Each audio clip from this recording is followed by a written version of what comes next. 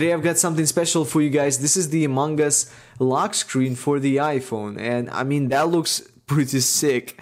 As you can see, if I type in just the wrong password, the animation will pop up that will say this iPhone is not yours, you're not the owner, stuff like this. Pretty cool. If you're a fan of it, it's very easy to install it.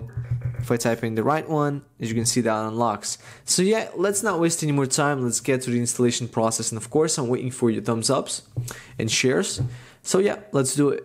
Okay, so you'll need a jailbreak for this one, and it's pretty easy to install jailbreak these days. You will unfortunately just need a computer for this, but just for 15 minutes, not more. You can even go to the Apple Store and use it. So yeah, I've got a jailbreak video tutorial on my channel. This one, it's pretty recent. As you can see, you can just follow the whole tutorial and finally jailbreak your iPhone. It works for the iOS 14 as well. But now let's go to the actual installation process. After you get this app that you see here, which is called Cydia from a jailbreak, you can now access it and go to it.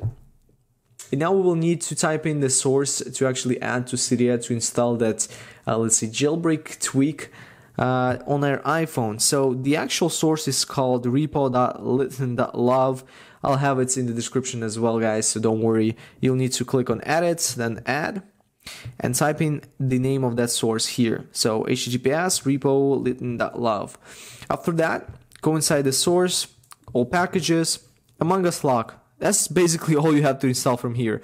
You click on this, click on install, click install once again. It will restart the springboard, and after this you'll go to settings and then scroll down until you see the actual Among Us lock. You toggle this to on. This will of course refresh the device, the springboard, and you will see that on your lock screen. So yeah, just a simple little tweak, just wanted to show you. Hopefully it will make your device experience better and stuff like this.